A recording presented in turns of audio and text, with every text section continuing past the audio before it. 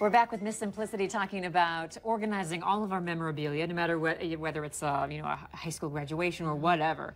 You said you've got to you use something to help you organize online. Well, when I was at the scrapbooking retreat, my friends saw my frustration. I'm like, I can never go back to paper. I have lots of beautiful scrapbooks, but I'm just tired of hauling all this stuff. And when I sorted this, I knew I was getting rid of it, and like the tension just eased away. And I really want as much as possible online now. I really want things stored in a safe manner, so I don't have to worry about if something were to happen to our house. I don't have to like worry about those kind of priceless memories.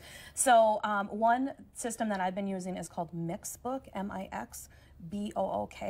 Shutterfly, Snapfish, Heritage Makers. There's all sorts of online programs to help you do this type of stuff right now. And you can get just as creative with it too. Oh, absolutely, absolutely. Let's show this bin because this is a whole lot of nice organization. Seriously. See, you know, this drives me crazy because it's really all of the folders don't match and the tabs aren't all in the right places. So my little OCD-ness is kicking in. Sometimes in life you just have to go with it. But even this, you know, I'll bet you $100 my son is never going to look at this again and never want it. But maybe someday when he gets married, the wife will look at it or the children will look at it and laugh. That's who I'm preserving it for. And we really have to remember, this was my memories that I was keeping.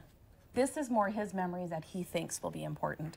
And we have to keep in mind who we're keeping these memories alive for. Let's show your website real quickly if we have a chance. There we go, Miss Simplicity. Anything you might need, go to her website.